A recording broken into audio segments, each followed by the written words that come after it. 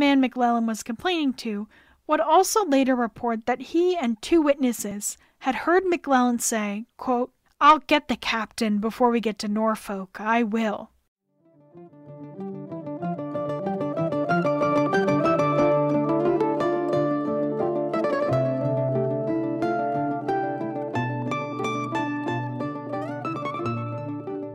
Welcome. Come gather around the campfire and let me tell you a story. Today we're going to be talking about the ghost ships, Mary Celeste and Carroll A. Deering. There's something about life at sea that makes folks a little superstitious.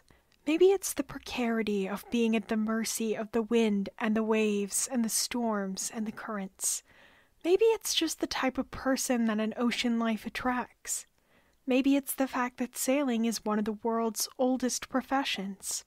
Whatever the reason, sailors are known to have a certain fondness for myth and legend.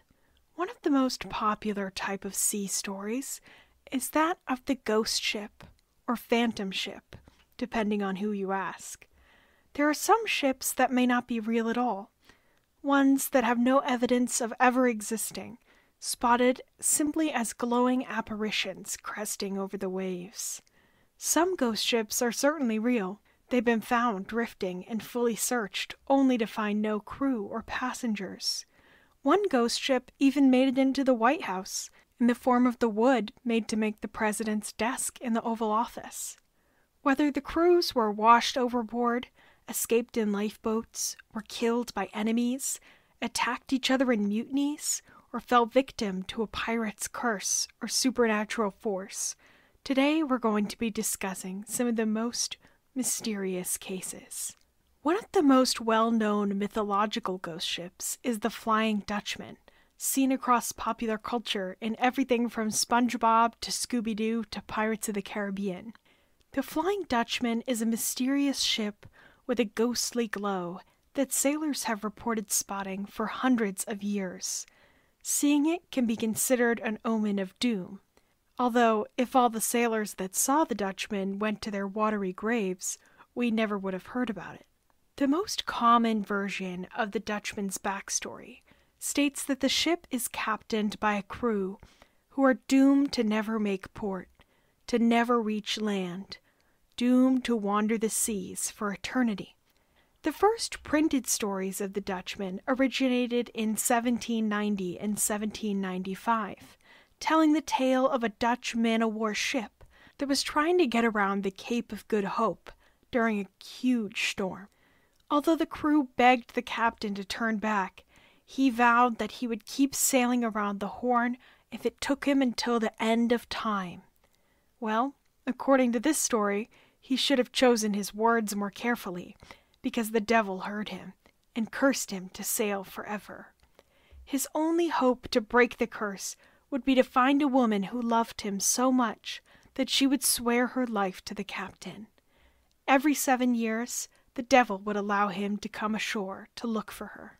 In 1803, a written account first brought up the idea of the crew being cursed for some terrible crime, writing, quote, "The crew of this vessel are supposed to have been guilty of some dreadful crime in the infancy of navigation, and to have been stricken with pestilence, and are ordained still to traverse the ocean on which they perished till the period of their penance expires." Some legends actually point to a real man as the captain of the ship, East India Company Captain Bernard Folk, whose voyages were so fast that there were grumbles among other sailors that he had made a deal with the devil.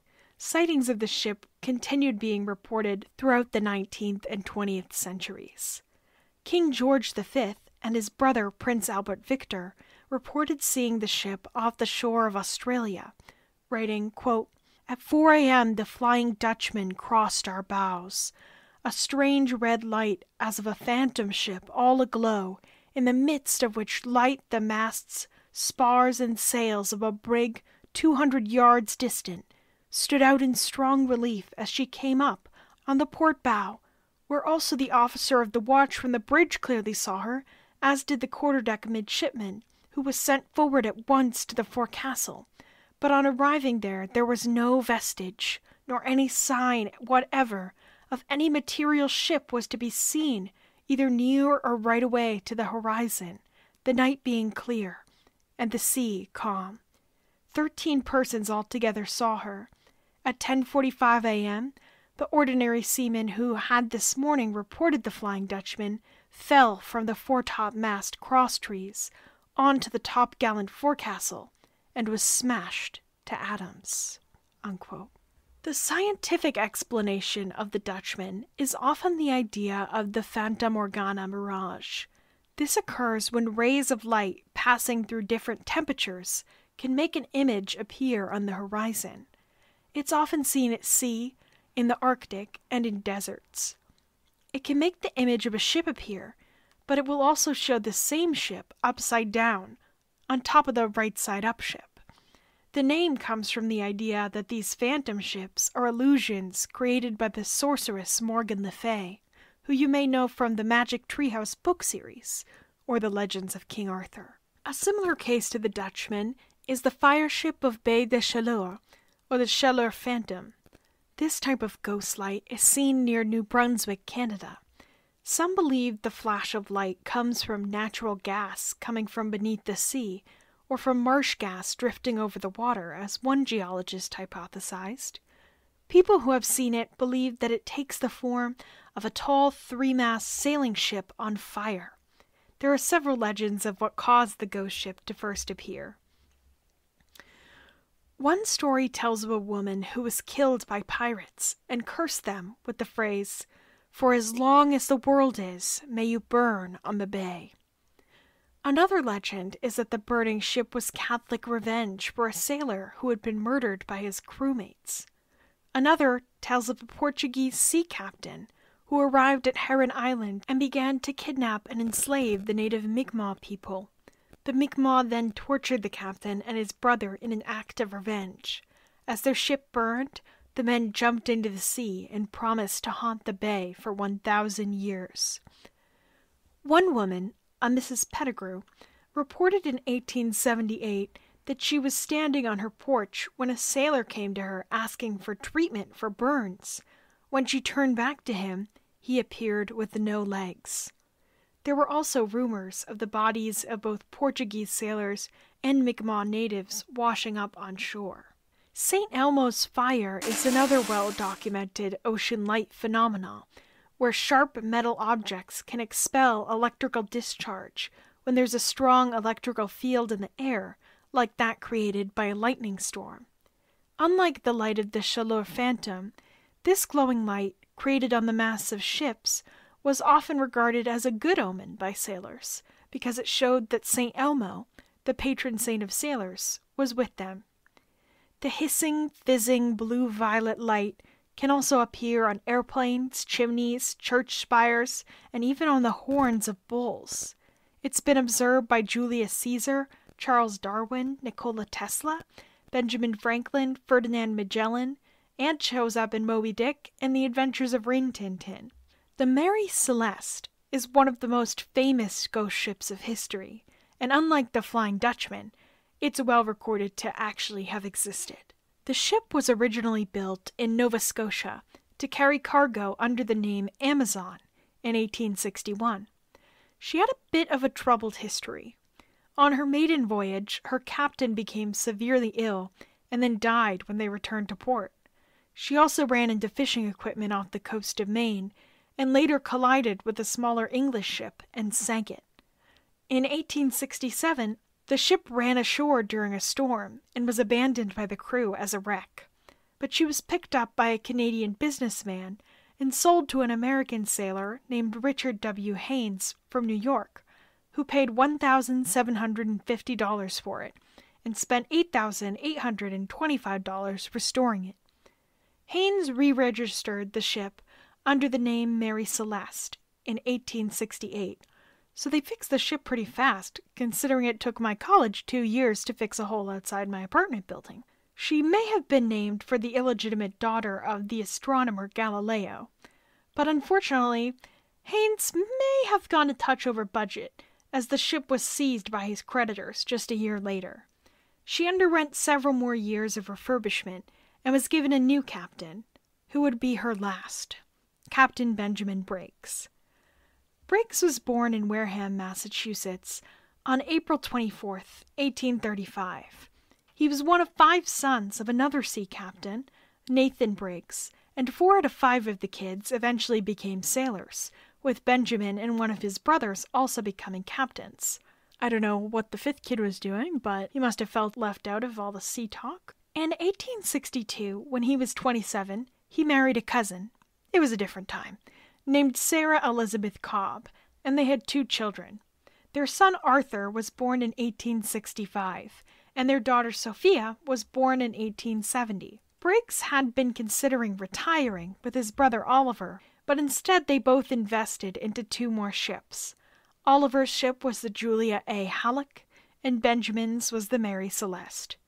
And yeah, if you haven't guessed it already, Briggs probably should have just retired.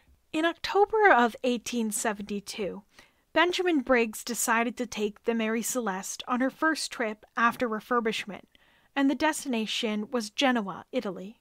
His wife Sarah and baby Sophia came with him, while Arthur was left with his grandmother to continue school. Briggs reportedly chose his crew very carefully, and they were later described as, quote, peaceable and first-class sailors, unquote. There was a first and second mate, a steward, and 4 general seamen. In October the Mary Celeste was loaded with 1,701 barrels, an oddly specific number, of alcohol. But the crew wouldn't be popping corks on this trip, as all of this alcohol was denatured, which means it was mixed with chemicals to make it poisonous or otherwise unpleasant for drinking. This type of alcohol would later lead to blindness and death when people got desperate drinking it during Prohibition, but that's a different story. The Briggs couple wrote several letters to the captain's mother with their son in the days before they left while they were delayed by poor weather. Captain Briggs wrote, quote, our vessel is in beautiful trim, and I hope we shall have a fine passage, unquote. Sarah wrote, quote, tell Arthur I make great dependence on the letters I shall get from him, and will try to remember anything that happens on the voyage which he would be pleased to hear, unquote.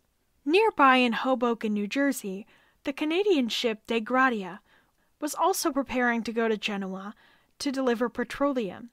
The De Gratia captain, David Morehouse, and Benjamin Briggs likely knew each other, and one story even states that they had dinner together the night before the Mary Celeste left, although this probably didn't happen. They were traveling roughly the same route at the same time, although the Mary Celeste left earlier. Then came December 4th, 1872. Captain Morehouse came to the deck of the De Gratia when they were halfway between the Azore Islands and mainland Portugal. The helmsman ran to tell the captain that there was another ship about 6 miles or 9.7 kilometers away, moving erratically towards them. The crew grew concerned about its strange movements, and then even more so when the ship came closer, and there was no crew seen on deck. 2 sailors from the De Gratia went over to the mystery ship to investigate, and soon discovered it was the Mary Celeste, by the name written on the back. No one was on the ship. The sails were partially missing, and the rigging was damaged. Loose rope was hanging over the side of the ship, and several hatches were open. The only lifeboat was gone. The glass cover on the ship's compass was broken, and the rest of the navigational equipment was missing. Charts had been thrown around.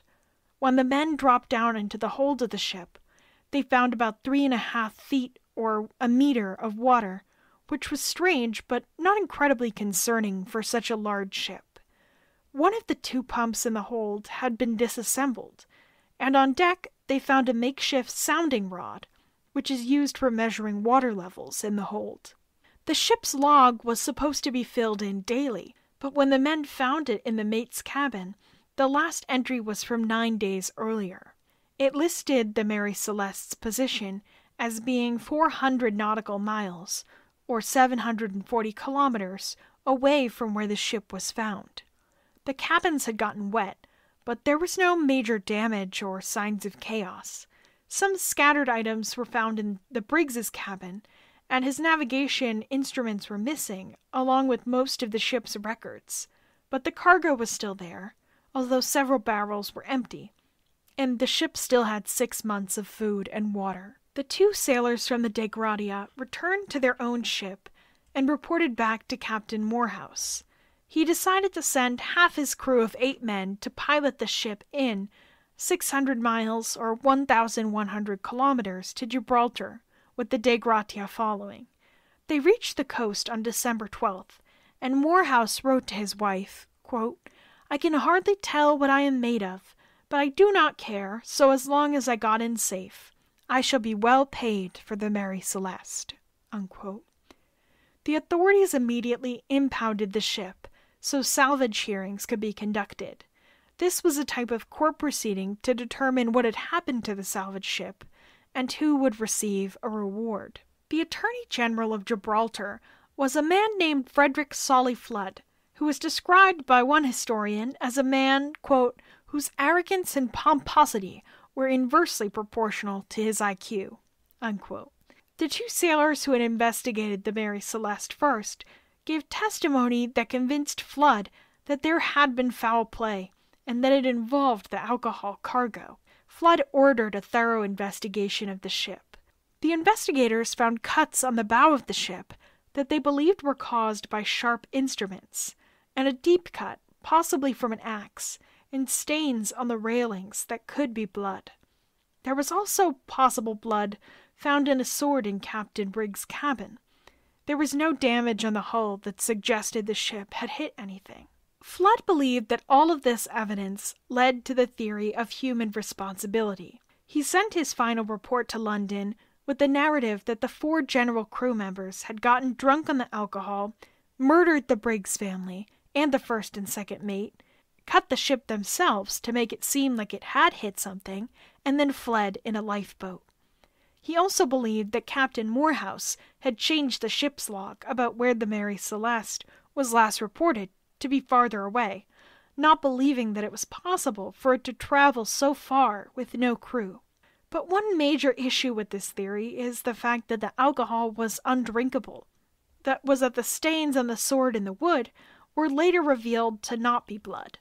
A later report from the U.S. Navy decided that the marks on the ship were damage from the ocean, not a mad, drunken crew. Also, if it had been a mutiny, why had the crew left their personal belongings and all of the food and water supplies? They would have likely left in the lifeboat, but what happened to them after that? So if it wasn't a drunken crew committing mutiny, what did happen to the Mary Celeste's crew? There's a few different theories.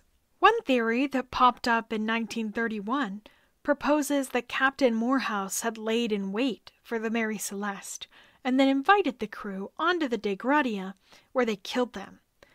But it would have been very difficult, if not impossible, for the Dei Gratia to get ahead of the Mary Celeste, as they left 8 days later. Some people believed that Briggs and Morehouse conspired together to abandon the ship and get the salvage money. But the fact that they knew each other well before this incident is disputed, and it would be odd for Captain Briggs to abandon his son Arthur if he was starting a new life somewhere else. The fact that the disappearing crew was bound to draw international attention would also not make sense for a scam. Other people blame the great scourge of the sea, pirates. There were pirates active near Morocco during this time, but if pirates had attacked the Mary Celeste, why would they leave behind all of the captain and crew's possessions, some of which were valuable, and most of the cargo? A 1925 historian, John Gilbert Lockhart, proposed that Captain Briggs killed everyone on the ship and himself in a religious mental break. But Lockhart later apologized to Briggs' descendants and withdrew this story. Several people have turned to scientific explanations for the mystery. It's possible there could have been a waterspout, which is a huge spinning column of air over an ocean or large lakes and seas that can suck up water and basically become a water tornado. That could explain the damage to the sails and the rigging and the water found in the hold. and it's possible that Briggs and the crew were confused by this strange phenomena and got an incorrect reading from the homemade measuring stick that was found on deck that led them to believe the ship was sinking.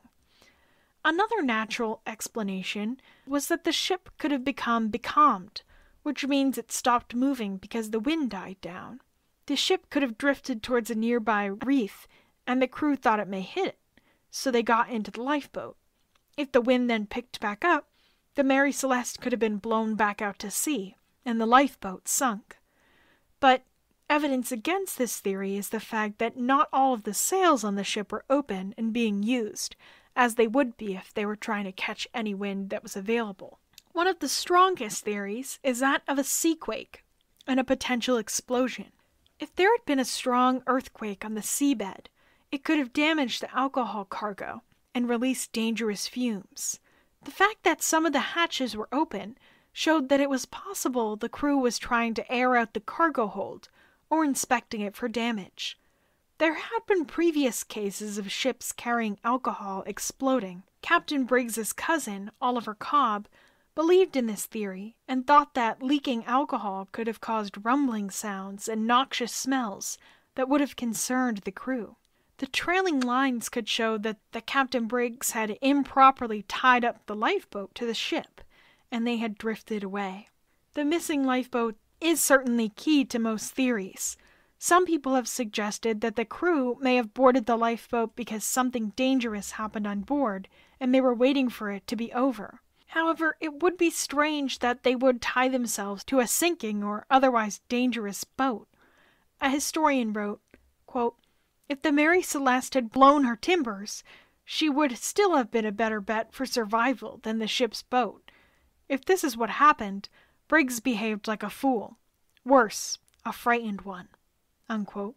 This theory has also been criticized because there was no damage seen from an explosion.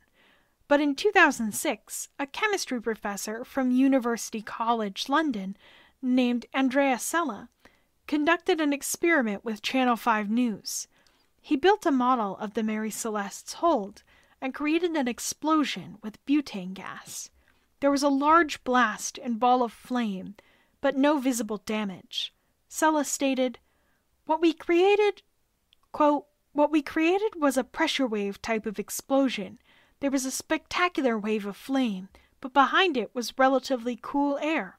No soot was left behind, and there was no burning or scorching." Unquote. In 2002, there was another modern reconstruction done by documentary filmmaker Anne McGregor. McGregor refuted the idea of sea monsters or large storms because there was not significant enough damage, and she also did not believe in the explosion theory because the hatch was mostly intact, and the De Gratia sailors did not report the smell of alcohol fumes. The 9 empty barrels were made of red oak instead of white oak, which was more susceptible to the alcohol leaking out instead of turning to noxious gas. She also refuted the idea of a crazy crew member, like was shown in a movie about the Mary Celeste, as that legend was likely based on 2 German brothers in the crew, Volkert and Boy Lorenzen, whose personal belongings were not found on the ship like the others, but when she interviewed their descendants, she was told that their things had been washed away. McGregor also couldn't determine any motive that they would have for murdering their crewmates. An oceanographer from the Woods Hole Oceanographic Institute couldn't find any major damage that would have prevented the ship from sailing, and descendants of Captain Briggs' surviving son told her that he was well trusted and showed no signs of madness. She found that in her remade Mary Celeste, one of the key pieces of navigational equipment, the chronometer, was faulty and may have put them severely off course, much closer to where it had been found near the De Gratia. Captain Briggs may have tried to sail closer to the Azore Islands. McGregor and the oceanographer agreed that if the crew left the ship, they likely did it on the day the last log was written, 9 days before it was found, where they would have been in sight of land. As for the disassembled pump, McGregor believes that the pump may have become clogged with coal dust from the ship's previous trip and debris from a recent refurbishment, leaving the crew unable to pump out water from the hold. Because it was full of cargo, the pump was broken, and the sounding rod that they were using to measure was homemade. The crew may have thought there was more water than there actually was. McGregor said she would be continuing her research. There's also been many fictional accounts of what happened to the Mary Celeste. The Los Angeles Times reported the story with fictionalized details in 1883, writing, quote, "Every sail was set, the tiller was lashed fast, not a rope was out of place, the fire was burning in the galley, the dinner was standing untasted and scarcely cold, the log written up to the hour of her discovery." Unquote. Arthur Conan Doyle, the author of the famous Sherlock Holmes series, wrote a fabricated story of the Mary Celeste called J. Habakkuk Jeffson's Statement. The ship in this story was carrying passengers and was called the Mary Celeste and was sailing from Boston to Lisbon. Captain Briggs was renamed J.W. Tibbs. And in Conan Doyle's story, it's a survivor's account from an American passenger named Jeffson. Jeffson is a Union veteran who received a safety charm from an elderly African-American woman years earlier, which he takes with him on the sea voyage. There are 2 other passengers, including a mixed-raced man named Septimus Goring. A week into the journey, the captain's wife and baby go missing. The next day, the captain is found shot dead, and they believe he took his own life in his grief. When the ship lands, they've decided to continue on to Portugal. But before they can leave, a group of Africans row out to the ship and link up with Septimus Goring and the black crew members, who kill all the white crew and passengers except for Jeffson, because he has the magic charm. Goring tells Jeffson that he hates all white people and was enacting his revenge for slavery, but he releases Jeffson because of the talisman and sets him adrift where he is rescued. Conan Doyle meant for this racially problematic story to be taken as fiction, but some people did believe that it was at least partially true. The Strand magazine printed another fictional survivor account in 1913 from a man named Abel Fosdike. He claimed that he was a last-minute addition to the crew, and that while they were at sea, Captain Briggs, who he calls Griggs, had a raised platform built for his wife and daughter to have a better view of the surroundings. Then one day, Briggs and the first mate wanted to settle a casual debate about how well someone could swim with clothes on, and they both exchanged clothes and jumped into the sea. Briggs' wife and child and several of the crew members ran up to the platform to watch, when the first mate was attacked by a shark. As he cried out, the rest of the crew ran up to the platform to see, and it collapsed, throwing everyone into the ocean to be attacked by the sharks. Fosdike stated that he lived because he fell on top of debris and floated to Africa, but did not reveal the story until he was on his deathbed.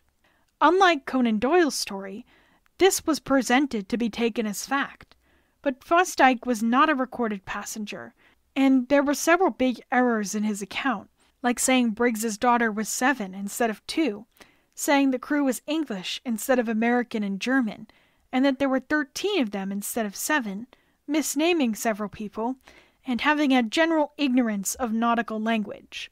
There was also no evidence of the damage that Fosdike described. There was also another false survivor account in the 1920s about a man named John Pemberton that involved a murder plot in collaboration with the De Gradia, but it also had major errors and no supporting evidence. In 1924, the Daily Express published another widely believed false story from the ship's alleged boatswain officer, who said the Briggs crew found a different abandoned ship filled with gold and silver, and they stole the money, abandoned the Mary Celeste, and fled to Spain. And of course, there's always been paranormal suggestions. Could the crew have been abducted by aliens? But this theory started to go around when people were spreading the idea that the ship had been found in perfect condition with food still on the table, and the log filled out. The damage, the lack of log reports for several days, and the missing lifeboat meant that either the crew abandoned ship, or these aliens were pretty messy. In 1904, there was also a suggestion that the crew of the Mary Celeste had been plucked one by one off the ship by a giant squid. But although giant squids do exist, It's unlikely that it could have taken all of them, the lifeboat, and the navigation equipment. After the ship was released from Gibraltar, it sailed for 12 more years, but was eventually purposely run aground in Haiti in an attempted insurance fraud. In 2001, an author and adventurer named Clive Cussely claimed to find the wreck of the ship, but analysis found that that ship had gone under at least a decade after the Mary Celeste. The final resting place of the ship and its crew remains unknown. In 1921, hundreds of miles away, near the Bermuda Triangle, another ghost ship ran aground with no crew to be found. This one is known by some as the Ghost Ship of the Outer Banks. The G.G. Deering Company built this cargo ship in 1919 in Bath, Maine, and it was named for the owner's son, Carroll A. Deering. It was 255 feet long, with 5 huge masts, and could carry 3,500 tons. It had several successful voyages that year until July 19, 1920, when it began its final trip. The Deering set out from Puerto Rico to bring coal to Rio de Janeiro. The captain was supposed to be William H. Merritt, and his last name really fit the man, because he was a World War I hero who saved the entire crew of the Dorothy B. Barrett when it sank from a German submarine in 1918. This was also a family expedition, as his son Sewell was the first mate. There were 10 other crew members who were all from Scandinavia, mostly Denmark. But when the ship left a stop in Newport News, Virginia, on August 26th, they were forced to turn around and drop off Captain Merritt, who had become ill. His son stayed in Virginia with him, and a previously retired 66-year-old Captain, Willis B. Wormwell, was found as a replacement. Another man, Charles B. McClellan, was found to replace Sewell as the first mate. The Deering arrived in Rio and delivered their coal. While they were there, Captain Wormwell let his crew take leave, and he met with another captain that he was friends with, Captain Goodwin, who happened to be in Rio as well. Captain Wormwell told Goodwin that he disliked his entire crew, except for Herbert Pates, the ship's engineer, who Goodwin also knew. The Deering left Rio on December 2nd and made a stop in Barbados for supplies. Captain Wormwell talked to another friend, Captain Norton. I don't know if all sea captains know each other or what, but Wormwell told Norton that he was frustrated with the crew, especially First Mate McClellan. He said McClellan was, quote, habitually drunk while ashore, unquote, and treated the rest of the crew badly. Badly enough for them to mutiny? Well, we'll see. Meanwhile, McClellan got very, very drunk and also started complaining to poor Captain Norton, who just wanted to hang out at the bar, and McClellan said he was angry about Captain Wormwell not allowing him to discipline the crew. He also said that Captain Wormwell had poor eyesight, and it was damaging their navigational abilities. Captain Norton, the man McClellan was complaining to, would also later report that he and 2 witnesses had heard McClellan say, quote, "I'll get the captain before we get to Norfolk, I will," unquote. McClellan was arrested for drunkenness, but Captain Wormwell bailed him out of jail, which I don't know if it was out of the goodness of his heart or because McClellan truly was doing all of the navigation. But either way, the crew set sail for Virginia on January 9th, 1921. On January 28th, the Cape Lookout Lightship, which is a ship that works as a lighthouse, and which, despite growing up in Massachusetts, I did not know existed until today, spotted the Deering off the coast of North Carolina. The captain of the lightship, Captain Jacobson, reported that a tall, thin, red-headed man called to him through a megaphone and told him that the ship had lost both its anchors in a storm. He asked Jacobson to notify the G.G. Deering Company. Jacobson noticed that the man speaking had a foreign accent, so it was not the captain or the first mate. He tried to report the missing anchors, but his radio was not working. He would also report that the crew of the ship were, quote, milling around, unquote, the quarterdeck, where they usually were not allowed. On January 29th, another ship saw the Deering off course, headed towards an area with the friendly nickname the Graveyard of the Atlantic. The Diamond Shoals, are an area of 8 miles or 13 kilometers of sandbar off the coast of North Carolina that are constantly shifting. They've been responsible for at least 600 shipwrecks. The Deering was going straight towards it, but the crew of the other ship didn't see any crew on deck to call to, and they assumed they would see the nearby lighthouses and turn around. And they probably felt really bad about themselves when they found out what happened next. On January 31st, a Coast Guard lookout, C.P. Brady, on Cape Hatteras, North Carolina, spotted the Deering. It had run aground on the Diamond Shoals. All of its sails were still open. Rescue ships were called, but the weather was bad, and they couldn't reach it until February 4th. When a tugboat crew did get aboard, they found the wheel shattered and the rudder damaged. A sledgehammer was nearby. Water was filling the ship through the damaged portions, and like in the Mary Celeste case, the navigation equipment was missing. But in this case, all of the crew's belongings and the log was missing as well. The anchors were gone, as the mysterious redhead had reported. The 2 lifeboats and life rafts were also gone, and the ladder of the ship was hanging down. Strangely, food was out in the galley, or kitchen of the ship, in the middle of being prepared for the next day, and it actually sounded pretty good. The menu was ribs, pea soup, and coffee. The Coast Guard couldn't salvage the ship, so they destroyed it with dynamite on March 4th. Parts of the ship washed up on the island and were used to build houses. The U.S. government became very interested in the case of the Deering. The Commerce, Treasury, Justice, State Department, and the Navy were all involved in investigating the disappearance. Future President Herbert Hoover was in charge of the Commerce Department at the time, but he was fascinated by the fact that not only did the Deering disappear, but multiple other ships from different countries disappeared in the same area. They eventually realized that most of them had been in the path of several strong hurricanes, which could definitely explain that, but the Deering and one other ship, the Hewitt, were not. In 1922, the government investigation was closed, with no official explanation on what happened to either ship. But of course, there are plenty of theories. On April 11th, 1921, a fisherman with the interesting name Christopher Columbus Gray turned over what he claimed was a message in a bottle that he had found off the coast of North Carolina on Buxton Beach. The message read, in all caps, quote, "Deering captured by oil-burning boat something like chaser. Taking off everything, handcuffing crew. Crew hiding all over ship. No chance to make escape. Finder, please notify headquarters Deering," unquote. Which, if I was writing a note in a bottle for help, I'd probably try to make the message a little clearer than that, but of course most of the crew were Danish. And right off the bat, a message in a bottle seems more like a creative prank than a real clue, but there are several reasons to think it could be credible. Captain Warmel's widow said that the handwriting on the note was that of the trusted engineer, Bates. When examined, the bottle was determined to be manufactured in Brazil.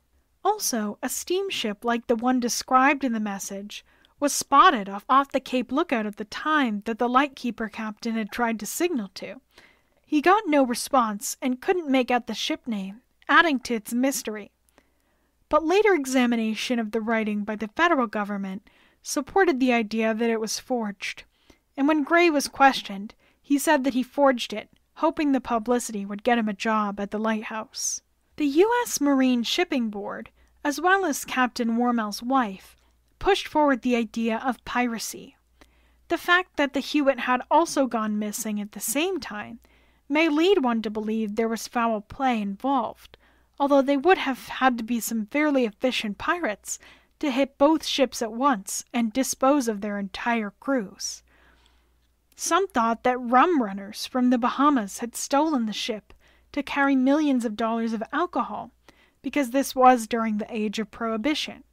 But the ship was slow and clearly identifiable, so it would have been an odd choice. A big break in this case actually came when police in New York City raided the headquarters of the United Russian Workers' Party. There they found papers detailing a plan to steal American ships and sail them to the Soviet Union. I don't know what they wanted with them. This theory was particularly popular among the more anti-communist government officials, of which there were many. There were several other theories. Some more plausible than others, if that had happened. Of course, there's always mutiny, which is suggested in almost every ghost ship case. Mutiny is to ghost ships as peanut butter is to jelly. But in this case, the fact that the first mate had explicitly stated that he basically wanted to commit mutiny was definitely some evidence, as well as the fact that Captain Warmel had said he wasn't getting along with the Scandinavian crew. Also, the man that spoke to the lookout was clearly not the captain or the officer. Senator Frederick Hale from Maine stated straight out that the Deering was, quote, a plain case of mutiny, unquote. This is the theory that makes the most sense to me personally with no expertise at all, but the question remains of what happened to the crew after the mutiny happened. Did they get swamped by waves in the lifeboat? Drift in the path of the hurricanes? Or did they actually escape and find a new life somewhere? Also, because of the location of the ship, there's always the curse of the Bermuda Triangle, where they did sail, although they ended up hundreds of miles away when the Deering hit the Diamond Shoals. Interestingly, when the Coast Guard did reach the ship, 2 distress lights had been lit. It's also possible that if something had happened on the Deering that caused the crew to abandon ship, they could have been picked up by the Hewitt, which then also disappeared. It's also possible, but unlikely, that the crew was still on board when the Deering hit the shoals, and had been swept out to sea when they left in the lifeboats. Today you can visit the bell and the capstan of the Deering at the Graveyard of the Atlantic Museum. But again, the fate of the crew remains a mystery. Interestingly, in modern times, dozens of ghost ships appear on the shores of Japan every single year. They likely are coming from North Korean fishermen. Fishing itself is one of the most dangerous jobs in the world today, and fishing is one of North Korea's biggest exports today to China. They specialize in king crab, squid, and sandfish. Many of the boats are owned by the North Korean army, and the winter is a peak for the ghost ships to appear, partially because of the wind currents bringing the ships to Japan, and partially because the conditions are more severe for the crews. Some people believe that the empty ships may be from failed defectors, but it's much more common for North Koreans to flee south, where there's a shared language and cultural history. Most of the defectors who have rarely arrived in Japan by boat have drifted there by accident. The connections that the ships have with the North Korean army have led some to speculate they're being used to transport spies to Japan. But journalists also do not believe this is the case, because it would be much easier and safer for any spies to enter on a commercial flight or boat with fake documents. Some ships have arrived with the crew still on board, but no longer alive, sometimes just skeletons, which shows that the boats have been drifting for months or years. For both these and the empty ghost ships, the vessels are usually old, without modern navigation equipment or engines. If they had drifted off course in the harsh winter, they generally don't carry extra food, which is hard to come by in North Korea. Part of the reason that there seems to be an increase in the ghost ships appearing is likely also because of the dark fleet. Chinese fishermen with significantly more resources have been illegally fishing in North Korean waters in violation of the United Nations rules, in what experts have called, quote, the largest known case of illegal fishing perpetrated by a single industrial fleet operating in another nation's waters, unquote. Because of this, North Korean fishermen have been forced farther out and to go out for longer. Their ships have been bound as far north as Russia. Unclaimed bodies in Japan are cremated and brought to a Buddhist shrine. And as for the North Korean ghost ships, they're destroyed.